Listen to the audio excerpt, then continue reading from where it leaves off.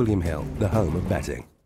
Saturday then, and Ripon takes centre stage for the first time in a while here on RPTV. Let's have a look at the 3:30, wide open. It's the Great St Wilfrid, the big race there of the entire year, straight 6 furlongs.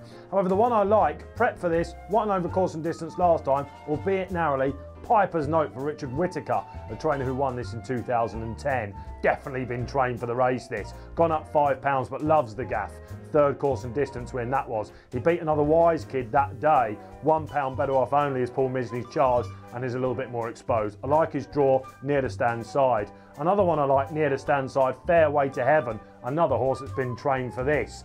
Showed his true colours when bursting up the rail last time at Windsor, and he must have a very good chance, still well handicapped, lightly raced, unexposed. However, I'm not sure, because he doesn't have track experience, this is a bit undulating. In that case, we'll go for Piper's Note.